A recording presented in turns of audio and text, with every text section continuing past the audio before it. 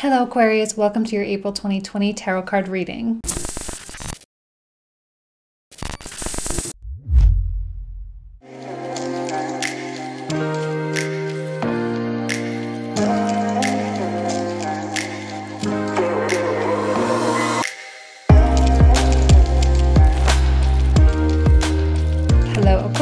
It is Aries season. I know there's like a million things going on in this world right now, but I just want to get into these cards. Now, I'm trying to keep my readings as geared toward you as an individual right now, rather than like big collective kind of stuff. So like, what can we do in the meantime to be really empowered to make this year still really kick ass, right? Because I think there's a lot of things. So the first card that comes out is the King of Coins, which is really like a very calm, cool, collected kind of energy. I mean, he's got this whole like Zen, chilling out, relaxing kind of vibe. Maybe some of you are enjoying this being inside. Maybe some of you aren't. I don't know. But I think ultimately there's a lot of good that comes out of it. The King of Coins is really natural when it comes to just sitting and waiting and having patience. He's always going to work in the energetic field. He's always really projecting out his desires and getting manifestation things going. And so it's not like he's just really sitting there doing nothing, but he's using the power of his knowledge of how to work with energy in a really wonderful way. Now, the environment is the Chariot. Now, in spite of what's going on, there's a lot of movement coming out in this reading for you guys. I know travel is like really tough right now and there's a lot of travel bans, but yet I'm still seeing that maybe throughout April, as hopefully things lift up, maybe there is travel for some of you. Maybe it's not actual travel, maybe it's just long distance communication. That could definitely be it as well. But I do see movement. I mean, we see this Chariot, these horses are moving forward, there's stuff going on, and you are bringing this to the table. I suspect, again, a lot of people looking to Aquarius for leadership right now. Astrologically, as we've had Saturn move into Aquarius now, we're going to have Mars moving in there this week. And there's honestly like so many wonderful things that come from all this Aquarian energy. Plus we have Aries Sun. For you guys, this is third house. There's this wonderful combination of fire and air going on for you right now, which just, it's not as dense as it has been. And I think for that, a lot of air and fire signs are feeling very grateful, like, oh, phew, thank goodness. And yet still there's this beautiful high level wisdom coming out as well. So it's not as though you're just going to go for the sake of going or go create for the sake of creating. There's a purpose to everything, which is really wonderful. I love the Chariot card coming out. There is ascension going on. There is awakening going on for us individually as well as the collective. There's new perspectives, you know, we're really getting cracked open, and this vulnerability that we're all like, oh, wow, you know, maybe I didn't realize how dependent I was on like society. It's kind of really making us take this step back. But because we're taking this step back, we're going to be able to leap forward later. That's why the patience of the King of Coins is really like just super on point. So I'm going to go ahead and put an image of the 9-card block over here because the past couple months I've just had a lot of people ask me to see the cards. So we're going to do it. All right, we're going to do it. Put up there so you can see how everything is situated. Very first card comes out as the 3 of Swords. So, okay, there's been a disappointment. There's a pandemic. There's a lot of things going on in the workplaces. Maybe you've been laid off. Maybe there has been financial setback. Maybe it is just a feeling of tapping into the collective, you know, the collective consciousness with the fear kind of stuff. Okay, fine. It's very short-lived though. A 3 of Swords isn't normally that long because we have the rain clouds here. We have the rain coming, and it does represent a great cleansing for us. So whatever loss there was, whatever disappointment there has been, you know, ultimately you may feel like it's going to last forever. But again, the wisdom of the King of Coins coming out to play here and saying, this is about energy work right now. You don't really have to be doing things. You don't have to have a lot of movement in your life to make this kind of stuff go away. This is about the energy work. And I think a lot of Aquarians are doing a lot of meditations. You're doing a lot of like, you know, journaling, or you are starting to plan or to strategize for things in the future. And even though it feels like nothing is happening, the shift in the energy is going to start really coming online super fast. So this is a temporary perception, like perceiving stagnation, perceiving being stuck, perceiving, a lack of movement, all those kinds of things. A lot of us are staying indoors. We're trying to do the whole, let's help everybody out kind of thing. And I'm sure you're a part of that as well. And that's great. But I don't think it's going to last very long because the next card that comes out is the Fool. All right. Now, let me go back to the Four of Coins. One note that I kind of have to talk about is, financial conservatism, to just be financially and fiscally conservative in the upcoming month. You might be doing that anyway because you're not going out and you're not spending money on food and entertainment and all of that. Perfectly fine. But I think you should keep that going and to, keep your money as close to you as possible right now. We've got the Fool, which is the releasing. It's like the releasing of the hounds kind of thing, like letting it free. I love this energy for Aquarius because by nature you are a very free-loving, very independent, very free-flowing spirit. And the Fool really encapsulates the essence of the Aquarian archetype. The Fool is never really afraid of anything. And that's why this Three of Swords doesn't really freak me out that much. And I don't really want to put a lot of emphasis on it because it just seems to be like, okay, a point of tension and then it releases and we just continue on. The Chariot wants to just bypass things and not in a way that is repressing anything, not in a way that is negative or unhealthy, but in a way of like, I just don't need to hang on to this. Let's just go. And actually, maybe what's going on globally might be helping you with things that are happening on your individual life, because sometimes we need something so big to put things in perspective, especially when it comes to partnerships. And obviously in the cards you can see Two of Cups, Ten of Cups, Emperor, Empress. So there's definitely some kind of a connection or relationship coming out in these cards. So because of this perspective shift, because of these kinds of changes, I think in a lot of ways you really are feeling like you can be more pure and you can be more authentic in your soul's essence here.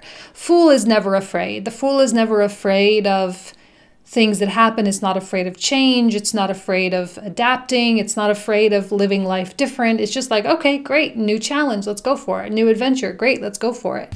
And that's it. That's all it is. The Fool energy is easy. If we could all be more Fool-like, I think we would all be a lot more celebratory of the potential of what could come out of this, right? I know there's a lot of negative people out there right now, a lot of, people who are really tapping into all the conspiracy, negative kind of stuff. And, that's by choice. I think Aquarians this month are going to choose the optimism. They're going to choose to see the good things out of this because things are moving. Guys, I can't lie. These are what the cards say. Movement is movement. I don't know what to tell you. Okay, so all the seeds you're planting in this beautiful Aries season, they will come to harvest. Some of you might be falling more in love or developing more of a connection with someone this month because maybe you're communicating with them more because there's not all these distractions going on. For some reason, I feel like Aquarius has a very streamlined path, just like everything is so clear. It's just like, like how these horses, they have like blinders on, right? Just to make sure they don't get distracted and they keep their eye on the target here. Make sure you do keep your eye on the target, like what goals did you really set in place for yourself at the beginning of the year? Just keep doing that. I mean, it's not hard. It's not complicated. Like I said, King of Coins really works for things in the energetic field. There is a mundane component in terms of like actually doing some things, but I don't think it's hard work. It's not hard. It's not daunting. It's not overbearing. It's just you doing what you do and doing it well and getting lost in this beautiful process. It's very magical. Okay. Aries season is always very magical. So if there are people you want to reach out to, please, by all means, reach out. Of course, everyone will be happy to hear from you.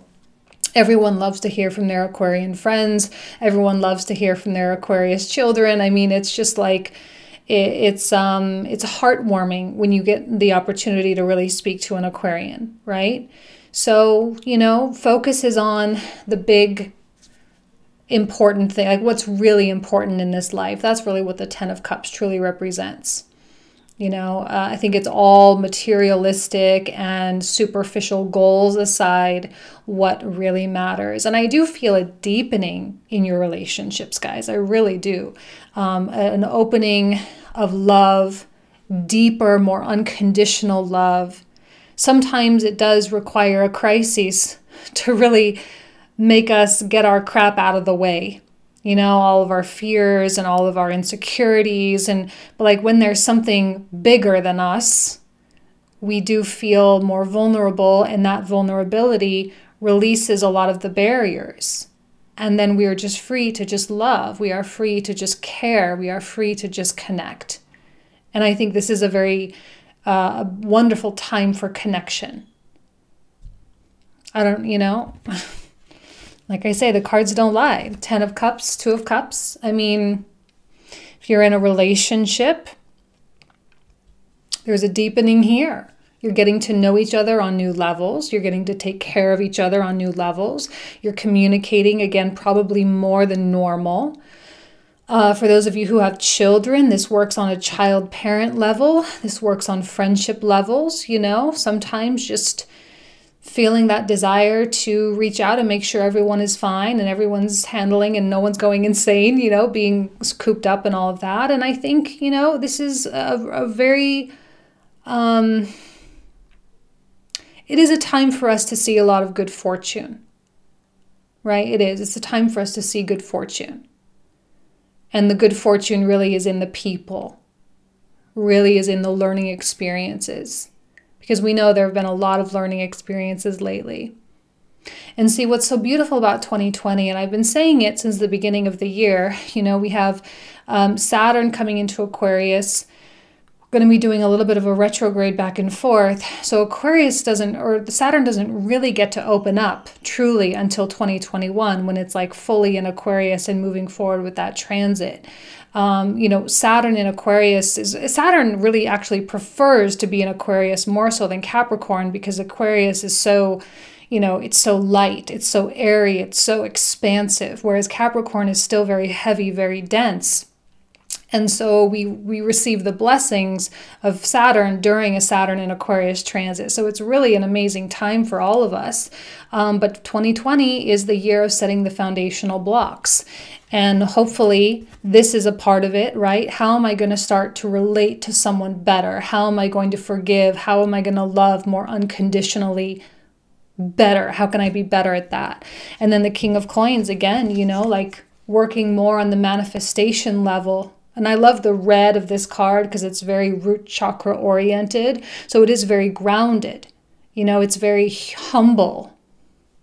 So it's not about the big material goals right now.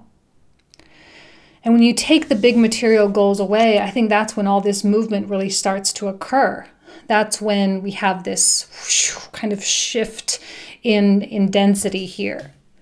Now, I love the Emperor. I love the Empress coming out. I think you are taking on more the Emperor energy, whether you're a man or a woman. I do think you're taking on the Emperor quality a little bit more, given the masculinity of the King of Cups.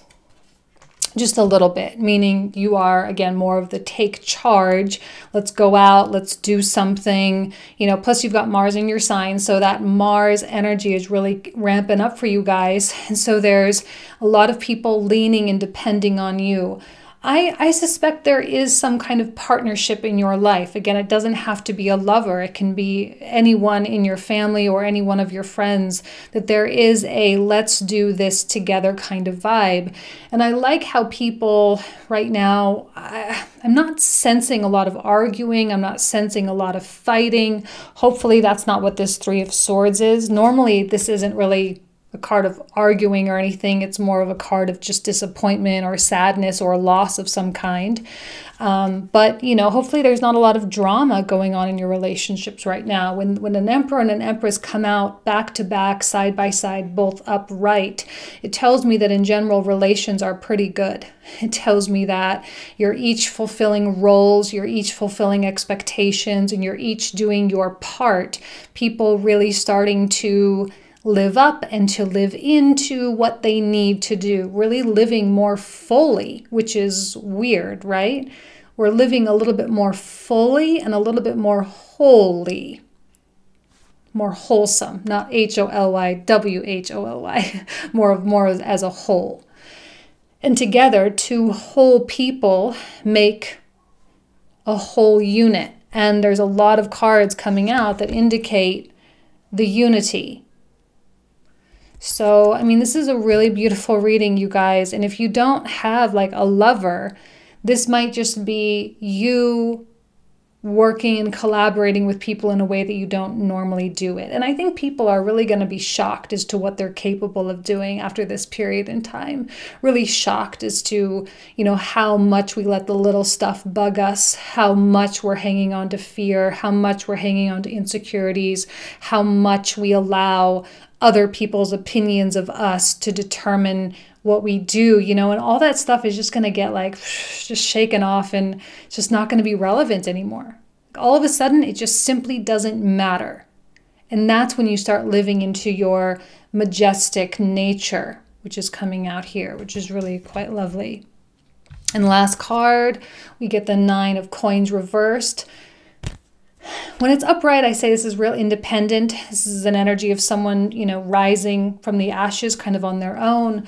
When it's reversed, to me, it's like, okay, I'm ready to really open myself up. I'm ready to share. I am ready to encapsulate or incorporate other people into my grand vision. And that's being amplified by the 10 of Cups in the very center of the reading.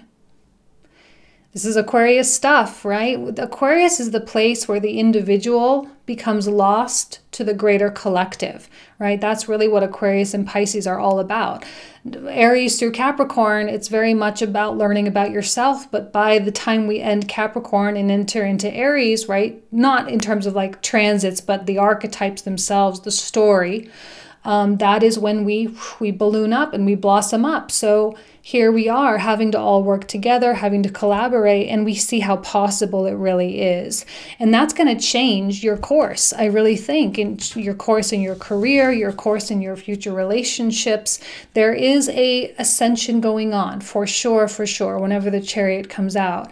I don't know that this is going to be a month where you really need to worry about hopefully you're not someone who's out there looking for a new job. If you are, I don't see it lasting long. Like I really don't, because of the nature of how these cards came out. It's just a small kind of point of tension, and then it will ease up fairly quickly. The oracle cards we did get a financial constraint card. So I think that has to do a little bit with this 4 of Coins that came out. They're kind of mirroring one another. And it's just that conservatism, to just continue to be conservative and to continue to be smart and intelligent with your money and things like that. But the next card that comes out of after that is a part of Fortune, which is a card of financial increase. So that's why I'm saying I don't think it's a long-lasting kind of deal. Like, it's not something to be too worried about.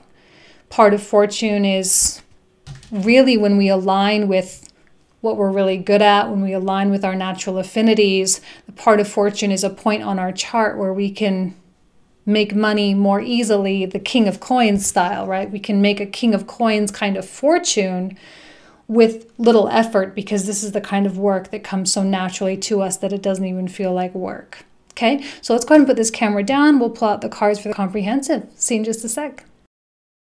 Okay, Aquarius, so I'm going to clarify each of these 2 cards using the exact same deck. So let's focus first on the King of Coins.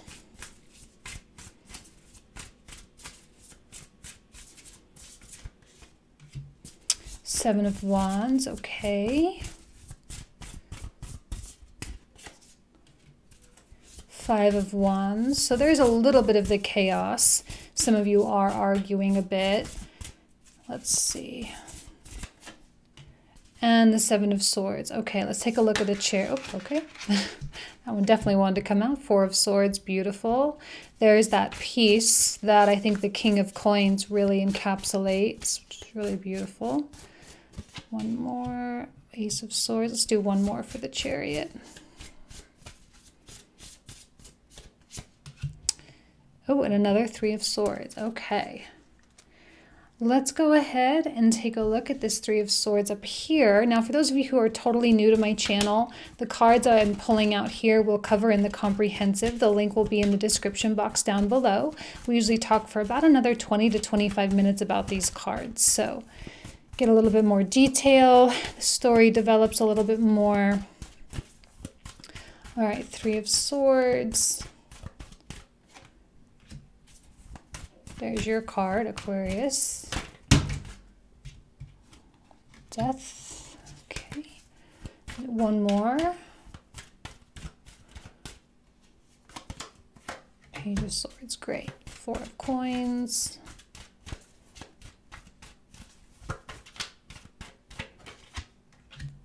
Another page. The childlike nature is super important right now. It's so critical that you tap into the more adventurous side of everything rather than the stress of everything.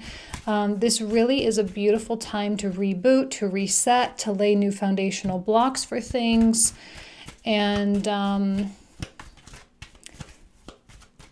just keep things going, right? Keep things going.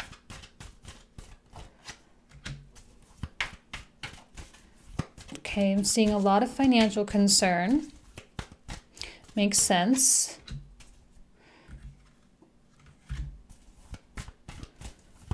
One more for this Fool card. Yep, see, everything is going to balance out.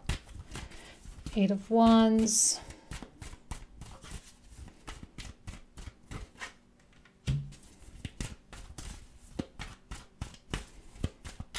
Feeling a lot more tension with these clarifiers than I did the first set of cards. Oh, another Eight of Wands, beautiful.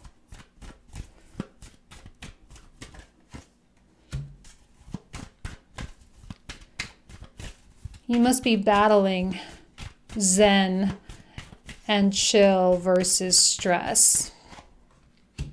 And there you are again. Really masculine energy coming out from you guys. Forward thinking, strategic, logical, you know, like I say, you guys really being more of the rock here for your families and for your significant others, more so than the other way around. Maybe that's a scary place for some of you to be, I don't know.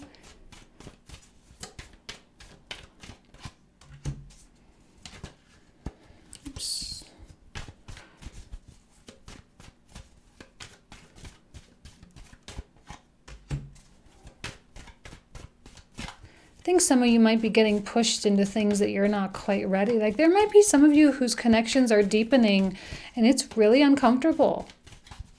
That might be a hard thing for you. Ooh, damn. Three of Swords came out 3 times. It's each deck. Clearly the circumstances in the world right now are forcing you guys to really look deep within yourselves. It's forcing you to confront fears, forcing you to open up, forcing you to be out of sorts.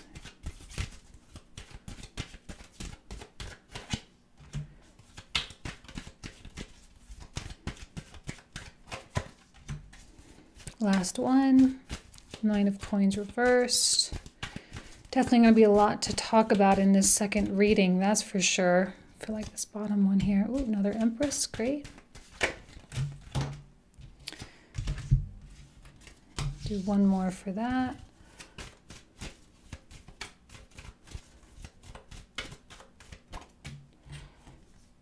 And King of Wands, alrighty.